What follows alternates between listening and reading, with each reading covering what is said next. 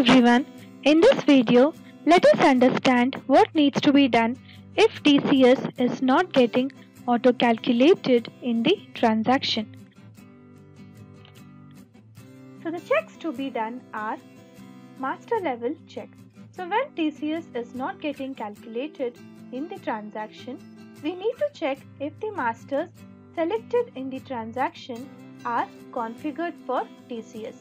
So the first check is the party master, and the second one is the sales ledger, and the third one is the stock item. So if any of these masters are used in the transaction, we need to check if these masters are enabled for TCS.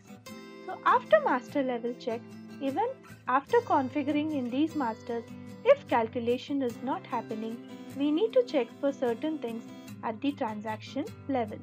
So those are the accessible value. So need to check if what value is appearing in accessible value field in TCS detail screen, and the second one is to check for date of applicability of TCS and the date of voucher. For example, if TCS is made applicable from 1st October and if the voucher is recorded on 30th September, obviously the calculation will not happen. So these are the three simple things by checking which you can correct the calculation issue. And I'm sure when these all are set right, the calculation will happen automatically. But let us see this in Tally. So I have loaded my Tally, a company where I want to calculate TCS in sales voucher. I go to accounting voucher and go to sales. So here I select for the bank ledger. So this is my cash sales. So I select the bank ledger here. And after this, I select my stock item. I give the quantity. And here we assume that the threshold limit is already crossed. So this transaction is for 5 lakhs and I want to calculate TCS on this 5 lakhs amount. So now I select my TCS ledger, but the calculation does not happen. So in this case, so let us apply what we have learned. So first thing we will do check of the masters used. So here two masters used are, one is my stock item, another one is my sales ledger. So let us see if these masters are configured for TCS. So I go to accounts info, ledgers, alter, I select sales. So here is TCS applicable is made not applicable. So I set this to applicable and I select the nature of goods. So next I'll go to my item master and check if item is enabled for TCS. So I make as TCS applicable to applicable and select the nature of goods.